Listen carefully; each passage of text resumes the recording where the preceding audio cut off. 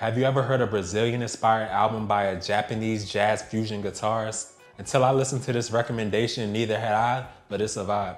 The title is a good representation of the feel of the music. I would say it's bright, danceable, majority up-tempo, but it's some slower vibes on here as well.